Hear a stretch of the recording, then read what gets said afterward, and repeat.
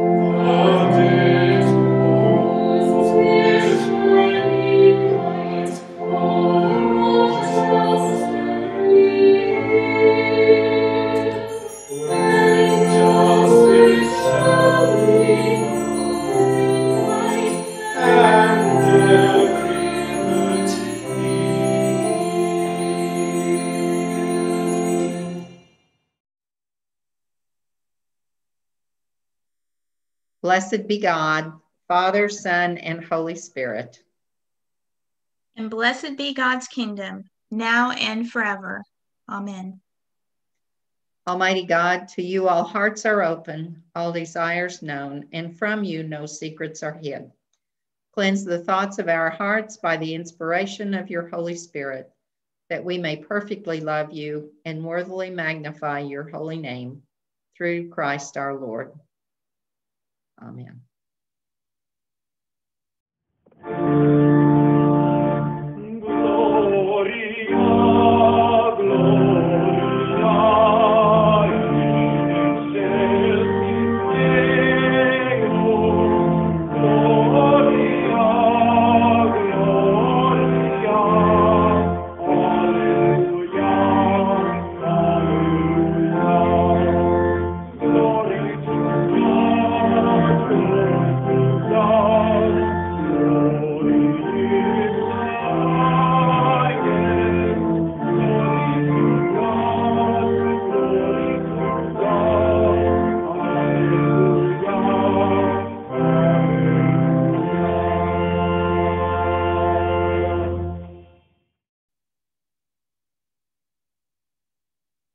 God is in you.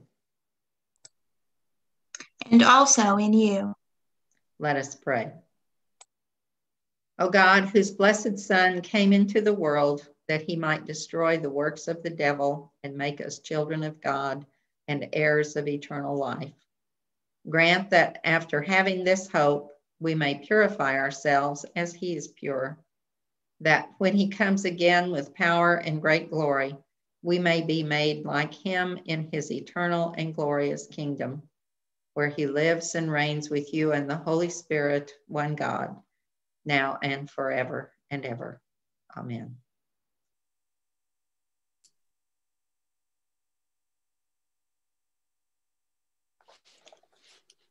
A reading from the book of Joshua. Joshua gathered all the tribes of Israel to Shechem and summoned the elders, the heads, the judges, and the officers of Israel. And they presented themselves before God. And Joshua said to all the people, "Thus says the Lord, the God of Israel. Long ago, your ancestors, Terah and his sons Abraham and Nahor, lived beyond the Euphrates and served other gods. Then I took your father Abraham from beyond the river and led him through all the land of Canaan and made his offspring many. Now, therefore, revere the Lord and serve him in sincerity and in faithfulness. Put away the gods that your ancestors served beyond the river and in Egypt, and serve the Lord.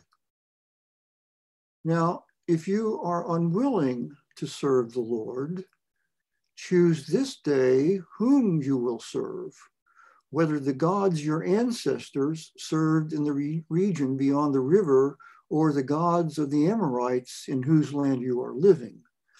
But for me and my household, we will serve the Lord. Then the people answered, far be it from us that we should forsake the Lord to serve other gods. For it is the Lord our God who brought us from our ancestors up from the land of Egypt, out of the house of slavery, and who did those great signs in our sight. He protected us along all the way that we went, and among all the peoples from whom we passed. And the Lord drove out before us all the peoples, the Amorites who lived in the land. Therefore, we will serve the Lord, for he is our God. But Joshua said to the people, you cannot serve the Lord, for he is a holy God. He is a jealous God. He will not forgive your transgressions or your sins. If you forsake the Lord and serve foreign gods, then he will turn and do you harm and consume you after having done you good. And the people said to Joshua, no, we will serve the Lord. Then Joshua said to the people, you are witnesses against yourselves that you have chosen the Lord to serve him. And they said, we are witnesses. He said, then put away the foreign gods that are among you and incline your hearts to the Lord, the God of Israel. The people said to Joshua, the Lord our God we will serve, and him we will obey. So Joshua made a covenant with the people that day and made statutes and ordinances for them at Shechem. The word of the Lord. Thanks be to God. The psalm appointed for today is Psalm 78, verses 1 through 7, and we will read it in unison. Hear my teaching, O my people. Incline your ears to the words of my mouth. I will open my mouth in a parable. I will declare the mysteries of ancient times, that which we have heard and known, and what our forefathers have told us, we will not hide from their children. We will recount to generations to come the praiseworthy deeds and the power of the Lord, and the wonderful works he has done. He gave his decrees to Jacob and established a law for Israel, which he commanded them to teach their children, that the generations to come might know, and the children yet unborn, that they in their turn might tell it to their children, so that they might put their trust in God, and not forget the deeds of God, but keep his commandments.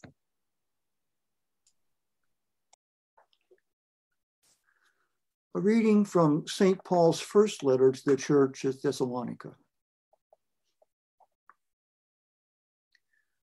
We do not want you to be uninformed, brothers and sisters, about those who have died, so that you may not grieve as others do who have no hope. For since we believe that Jesus died and rose again, even so through Jesus, God will bring with him those who have died. For this we declare to you by the word of the Lord, that we who are alive, who are left until the coming of the Lord, will by no means precede those who have died. For the Lord himself, with a cry of command, with the archangel's call and with the sound of God's trumpet, will descend from heaven, and the dead in Christ will rise first. Then we who are alive, who are left, we will be caught up in the clouds together with them to meet the Lord in the air. So we will be with the Lord forever. Therefore, encourage one another with these words. The word of the Lord. Thanks be to God. The gradual hymn for today is hymn 623. Oh, what their joy and their glory must be. We will sing verse 1.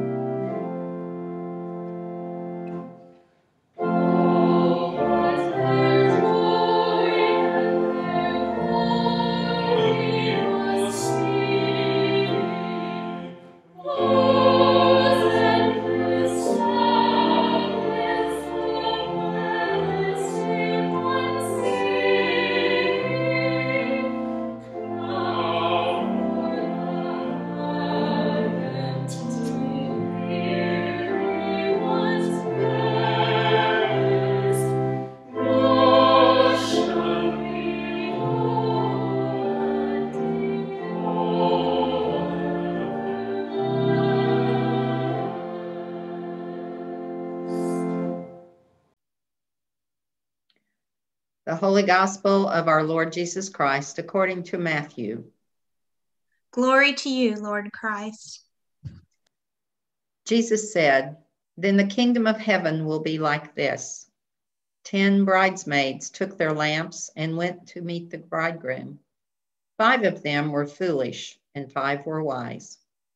When the foolish took their lamps, they took no oil with them, but the wise took the flasks of oil with their lamps.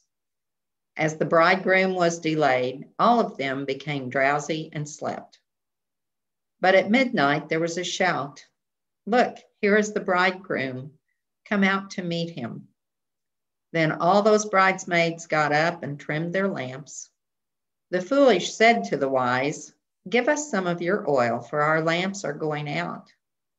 But the wise replied, 'No, there will not be enough for you and for us. You had better go to the dealers and buy some for yourselves.' And while they went to buy it, the bridegroom came, and those who were ready went with him into the wedding banquet, and the door was shut. Later, the other bridesmaids came also, saying, 'Lord, Lord, open to us.' But he replied, 'Truly I tell you, I do not know you. Keep awake, therefore, for you know neither the day nor the hour.'" The Gospel of the Lord. Praise to you, Lord Christ.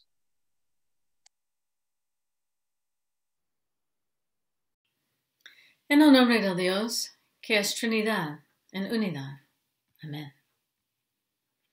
In our collect today, we affirmed that Jesus came to destroy the works of the devil.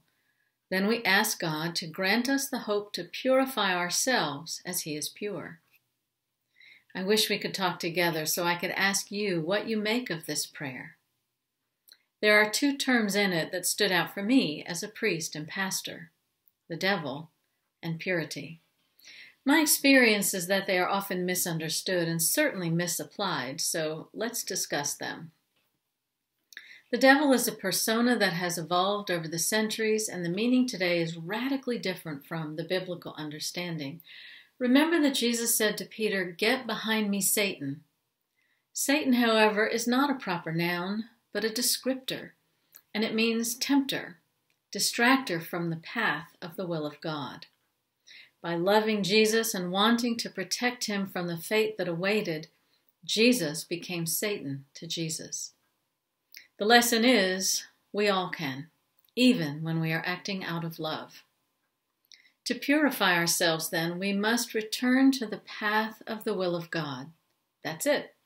That's what purity of heart is, biblically speaking.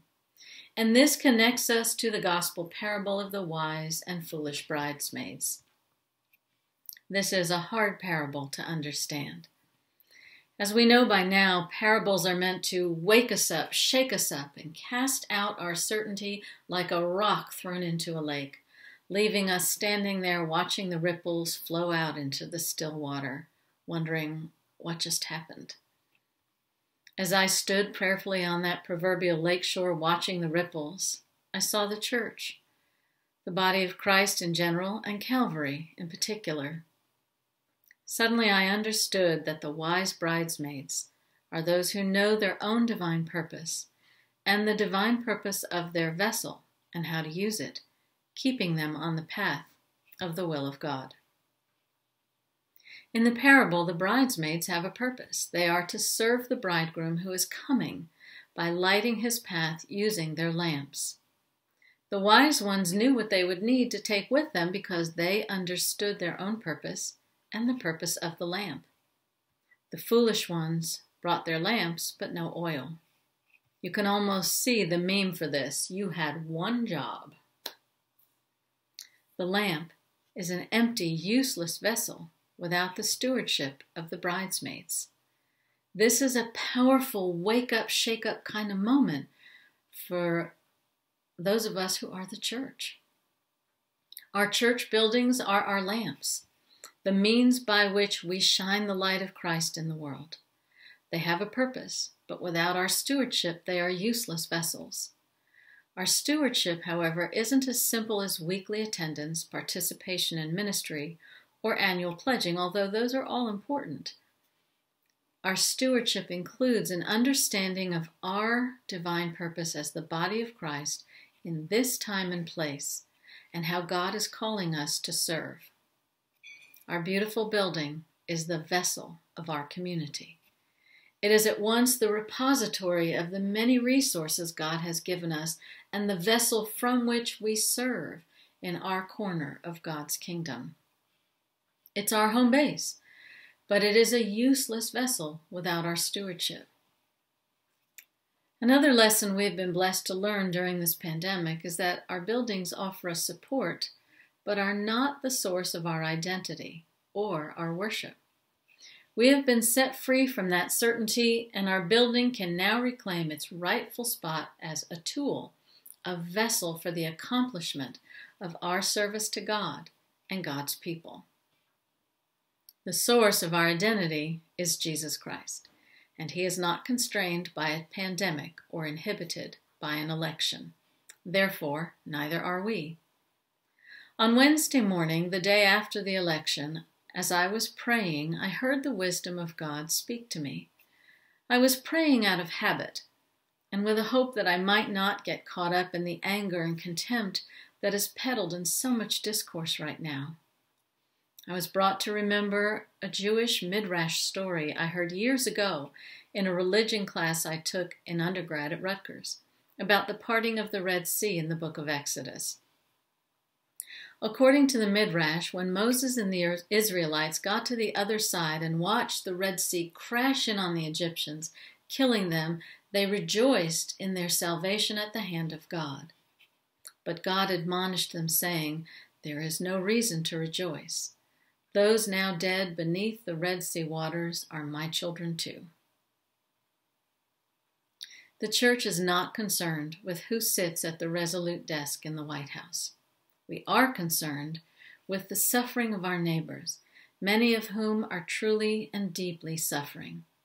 Many were suffering before the election, and many will suffer as a result of it. How do we serve them? All of them. The church is concerned with noticing evil, that is, whatever divides us or causes pain, sadness, or undue burden, or whenever someone is excluded or disrespected. Wherever we discern evil, the church's mission is reconciliation. As Episcopalians, our identity is via media, the middle way, established by Elizabeth I in order to stop the killing of Protestants by Catholics and Catholics by Protestants during the Reformation era. We are all English, she said, and we must find a way to live together in peace. To accomplish that, Elizabeth commissioned a team of theologians, writers, and poets, led by Thomas Cranmer, to produce a book of worship that would spiritually feed the Catholics and Protestants among her people. Our Book of Common Prayer has its roots there and remains the symbol of our unity today. We do not seek uniformity of doctrine, but unity in prayer. Whatever differences our diversity raises up among us, we are made one body, one spirit, when we pray and worship together. As priest and theologian Henri Nouwen says, quote, "Every time we encounter one another, we are offered an occasion to encounter the sacred," unquote. A bond of relationship builds over time, enabling us to discern the path of the will of God in our time and live it together in all our diversity, in the name of God and for the sake of God's people and creation. One simple but stunning illustration of that is our habit of praying the Lord's Prayer together, where we proclaim the coming of God's kingdom on earth as it is in heaven. Whether we're talking about the pandemic, the election, the persistent destructive malignance of racism and the other isms that divide us, we count on God delivering us from what divides us. We repeat this prayer often to remind ourselves of God's redeeming love so that we aren't led into the temptation to despair or abandon hope while God acts to redeem. And God is always acting to redeem. We, as Calvary Church and individually as members of it, are the means by which the light of Christ shines in the world in downtown Columbia today. We, in all our diversity, frailty, and wisdom, have a purpose: to radiate with the light and the truth that we all are beloved children of a loving God, all of us. The church, our church, is a place where the truth of everyone's belovedness is intentionally and counterculturally lived out. When the world blames and excludes someone for being poor and hungry, we welcome them into our midst and feed them. When the world derides someone for whom they love, we celebrate that God is the author of all love. Our church's divine purpose is to shine the light of the truth of everyone's belovedness until everyone believes it and lives it and glorifies God for it. I close with a prayer from Bishop Stephen Charleston, retired Bishop of Alaska and member of the Choctaw Nation. Give your heart to love today, not to old thoughts of who you were, but to the new idea that your kindness could change another life. Give your mind to hope today, not to the usual list of impossibilities, but to a single faith that goodness is the purpose of history. Give your spirit to peace today, not to the anger of the moment, but to the welcoming road of grace that leads to the home for which you have longed. Give your hands to the work of justice today, not in resignation, but in certainty, knowing that what you do will make an enormous difference. Amen.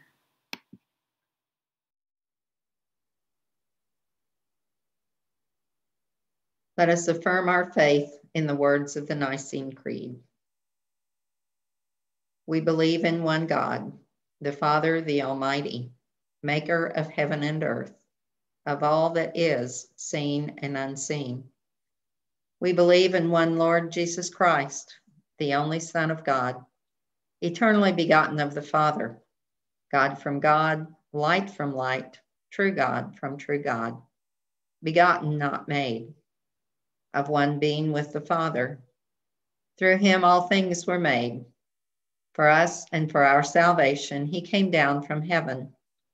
By the power of the Holy Spirit, he became incarnate from the Virgin Mary and was made man. For our sake, he was crucified under Pontius Pilate. He suffered death and was buried. On the third day, he rose again in accordance with the Scriptures. He ascended into heaven and is seated at the right hand of the Father. He will come again in glory to judge the living and the dead, and his kingdom will have no end. We believe in the Holy Spirit, the Lord, the giver of life, who proceeds from the Father and the Son. With the Father and the Son, he is worshiped and glorified. He has spoken through the prophets. We believe in one holy Catholic and Apostolic Church. We acknowledge one baptism for the forgiveness of sins. We look for the resurrection of the dead and the life of the world to come. Amen. Rejoicing in the promise of new life in Christ, we pray for the church, the world, and all those in need. We pray for your holy Catholic Church. Fill it with your truth and empower its people to joyfully share and live the good news of Jesus Christ. We pray for all ministers, especially Justin, Archbishop of Canterbury, Michael, presiding bishop of the Episcopal Church, Dion, Bishop of Missouri, Valerie, our interim rector, Janet, our deacon, Mo, our pastoral visitor, and Josh, our seminarian. Grant that every member of the church may truly and humbly serve you, and that your name may be glorified by all people.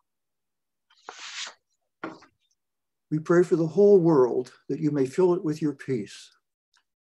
Help us to honor and care for your creation, and to use its resources wisely for the good of all. We pray for those who govern and hold authority, that they may be led to wise decisions and right actions for the welfare and peace of the world, especially for Donald, our president, Mike, our governor, Brian, our mayor, Stephanie, our county health director, and Peter, Columbia Public School superintendent. May there be justice and peace on the earth. We pray for those who are in need, for those who are hungry or homeless, for the sick and the injured, and for those who do not yet know God's love. We pray for those suffering from the two pandemics of coronavirus and racism. Have compassion on those on our parish prayer list and those we now name aloud or in the silence of our hearts.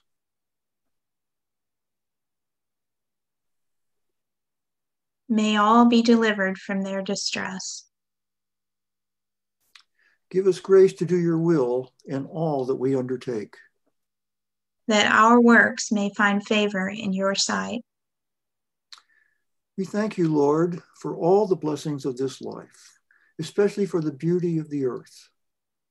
We give you thanks and ask your blessing on all who are searching for treatments and vaccines to fight the coronavirus. And we pray for other blessings we now name aloud or in the silence of our hearts. We will exalt you, O God, our King, and praise your name forever and ever. Give to the departed eternal rest.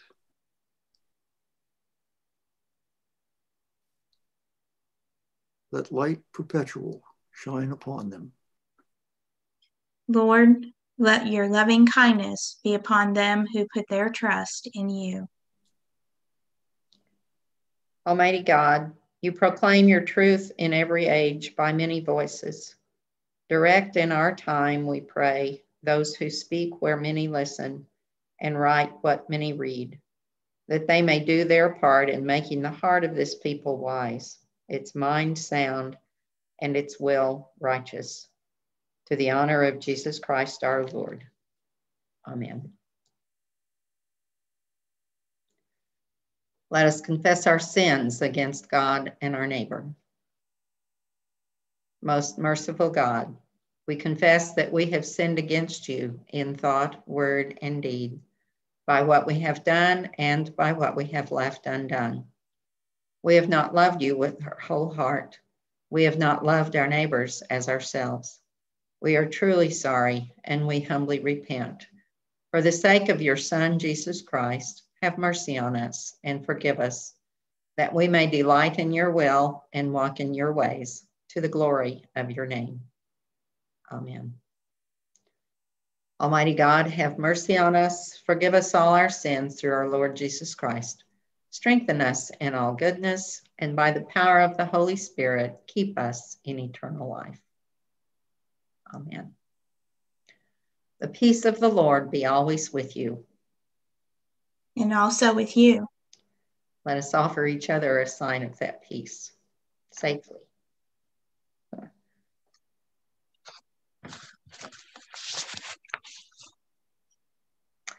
And now we will hear about announcements of what's going on at Calvary from our vestry person, Jennifer James. Thank you, Janet. It's my pleasure to share highlights of the important happenings at Calvary and how you can get involved.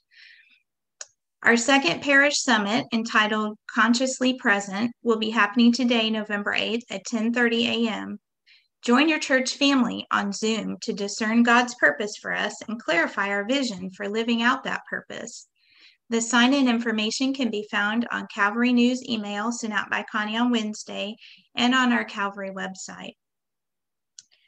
The 2021 annual stewardship letters and cards have been mailed, and if you've not yet received yours, you will shortly. A pledge card can also be found online, and we encourage you to prayerfully consider your pledge. The needs are greater than ever. Our pledges allow us to continue our many missions within the community, to minister to our own church family, and maintain our beautiful church home. If you have questions, please contact Bob Worley. Mark your calendars for the upcoming virtual St. Nicholas Advent Bazaar on December 5th. This is a great way to accomplish some of that holiday shopping. And as always, those proceeds are going to go to charitable organizations within our community. So keep an eye out for additional information about the bazaar closer to the time. Don't forget about our blessing box that sits on the 9th Street entrance to our church. We continue to rely on financial donations or donations of socks, non-perishable food items, and water to meet the needs of our downtown neighbors that are in need. Speaking of that, despite the beautiful weather this week, it is time to talk about Room at the Inn. And it's going to be opening in December, despite all of the many challenges associated with sheltering large numbers of people during a pandemic. Additional financial support is needed to make this happen and keep the guests and the volunteers safe. If you wish to make a donation to help support Room at the Inn, you can do that by sending it to Calvary and indicating that that donation is for Room at the Inn. More information will follow later regarding opportunities to volunteer or to contribute supplies. And if you have any questions, you can contact Connie Carpenter. Last but certainly not least, if you must be in the church, please remember to sign in and out at the back door or the office for contact tracing purposes. Wear a mask, maintain at least 6 foot social distancing, and let our sexton know where you're going to be working so that he's able to come in behind you and clean that area of the church properly. And that's all that I have for now, but on behalf of the vestry, we miss all of you, and we hope that you stay safe and healthy and have a great week. Thank you, Jennifer.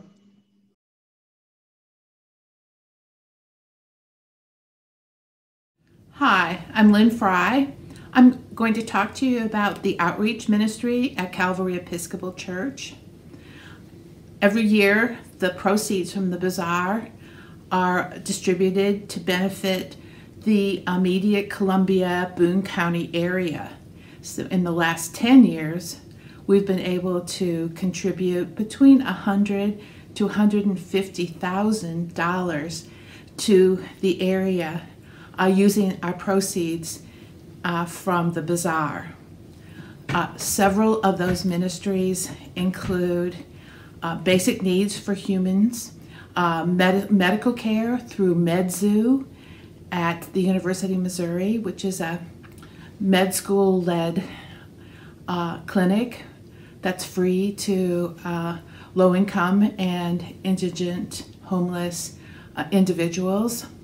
We've also contributed to Seniors for Independent Living. We have contributed to a grandparent program where low-income seniors are able to tutor in public schools and increase their own income while helping young children with their studies. We've contributed to CASA, which is child advocacy in the court system, children who have found themselves in a situation which would involve the court. So we've contributed to CASA.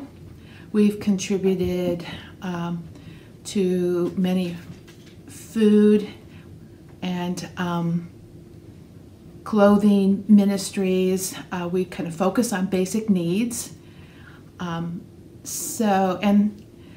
really, I've just given you the information for the last 10 years, but this has been an ongoing ministry at Calvary really since the Bazaar inception. Additionally, there is the Giving Tree Ministry, which contributes to a more international or national level crisis that perhaps the National Episcopal Church is involved in the last 2 years. We've contributed about $3,000 total to children who are incarcerated. Children who are incarcerated are being held at the border, separated from their family. So immigrant children. We've contributed to hurricane relief for Puerto Rico. So these are just a few of the outreach efforts that have taken place at Calvary. It's really been a large and very special part of my life at Calvary is seeing funds go to those who are suffering and in need. And Calvary has a huge heart for outreach, and so I've enjoyed that ministry very much. And now we have the opportunity to listen to the sung prayer offered by the Cambridge Choir Octet. The offertory anthem is called "The Lord Bless You and Keep You" by John Rutter. Thank you.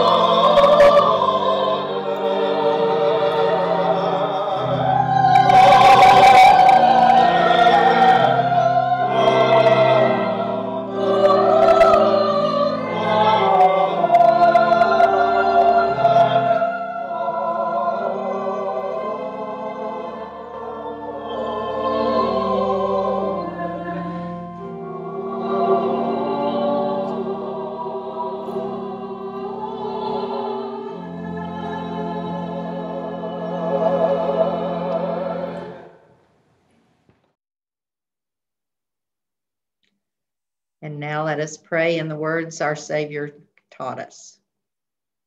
Our Father in heaven, hallowed be your name. Your kingdom come, your will be done, on earth as in heaven. Give us today our daily bread. Forgive us our sins as we forgive those who sin against us. Save us from the time of trial and deliver us from evil. For the kingdom, the power, and the glory are yours, now and forever. Amen. Our closing hymn is number 562, Onward Christian Soldiers. We will sing verses 1 and 3.